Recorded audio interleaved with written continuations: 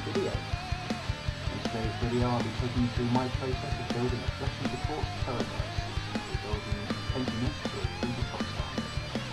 Anyway, let's get started. Firstly, I cut the parts off the sprue, clean up the mould lines and then construct the model, making sure to leave the feet unglued. The reason that I'm leaving the feet off for now is because they are stepping on rocks that will attach to the base, and I'm going to be painting the base and the model separately. Next I apply liquid green stuff where there's a bit of a gap where parts have been joined together, and once dry I sand it down with a file. I then attach the feet using an extremely thin layer of super glue. The aim here is to have enough glue that it will hold the model's weight but still easily be snapped off. We only need to attach the feet in order to map out where the rocks that the model is standing on will go on the base. Whilst the super glue is drying, I build up the base with layers of cork, making sure that the rocks fit nicely on each layer.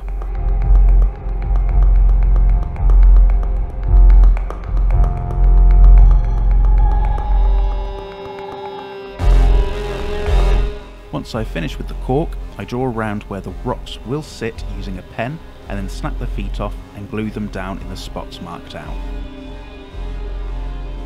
After that, I glue a few rocks and skulls down before coating the base in a texture paint.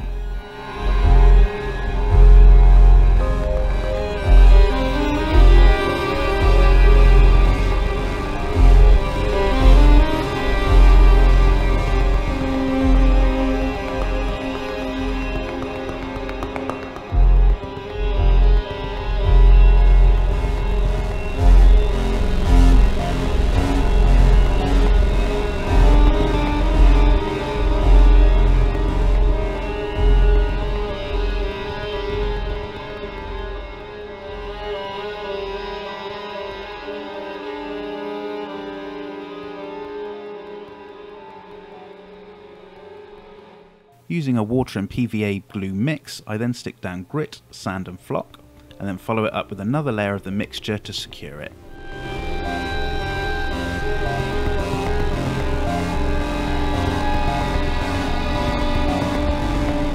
Next I glue down some plants, some grass tufts, and followed by a few sticks to represent fallen branches and logs, and finally some leaves.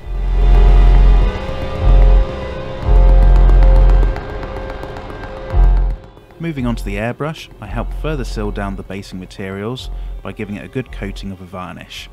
I then undercoat the model and the base with a black from a rattle can. After that has dried, I spray all of the exposed bone on the model with an ivory colour and then give the base a zenithal highlight using white acrylic ink. Once the ink has dried, I paint the vegetation with a green ink and the mud and branches with a brown ink.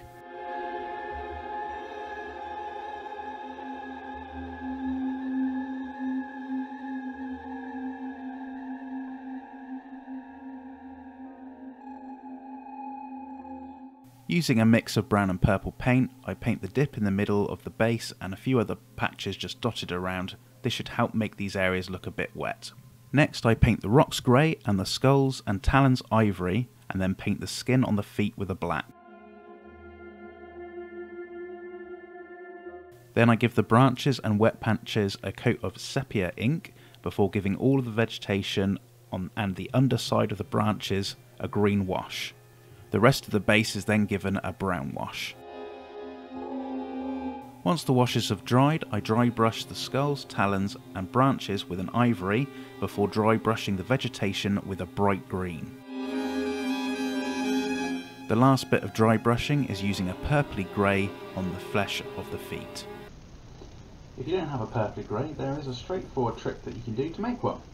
So, firstly, you're going to need a box or a bag or something. Purple, put that in. Grey, put that in. And you just give it a couple of taps. And then, purple.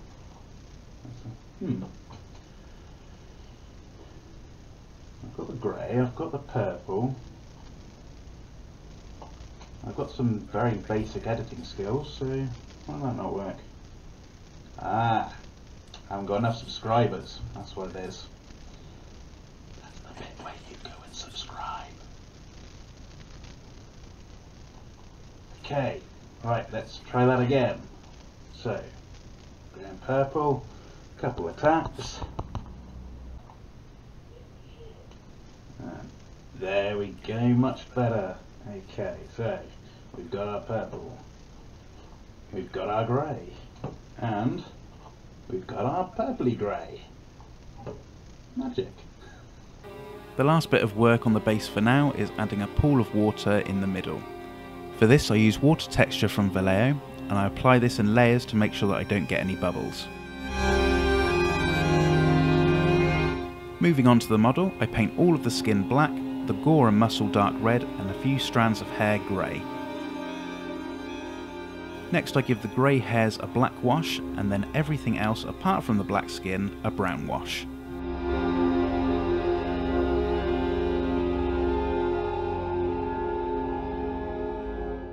As the washes are drying on the model, I head back to the base and give anything bone a gloss varnish.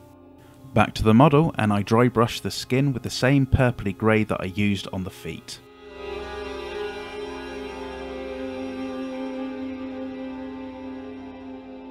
Keeping with dry brushing, I give the flesh a dry brush with an orange.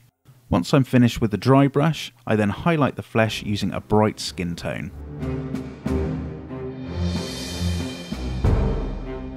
Heading back to the base, I give all of the varnish bone an oil wash with a brown and clean up any overspill with a cotton bud.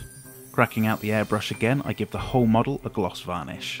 After the varnish has dried, I then wash all of the bone with a brown oil wash, again cleaning up any overspill and raised edges with a cotton bud.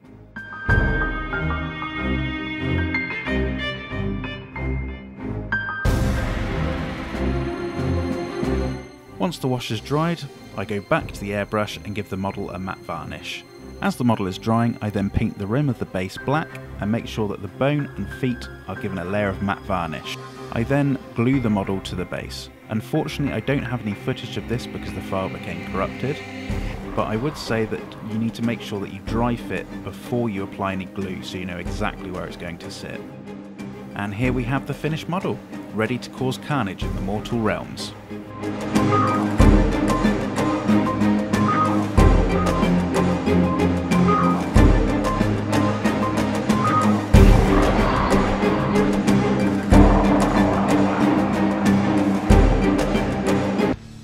I hope you've enjoyed today's video. If you have, please like and subscribe if you haven't already. If you have any ideas on how to improve the channel, or if you have an idea for content you'd like to see on the channel, please let me know in the comments below. Please feel free to check our Instagram account for pics of models that I've been working on, and you can also join the community via our Facebook group. The links for both will be in the description below. Stay safe, and hope to see you again soon.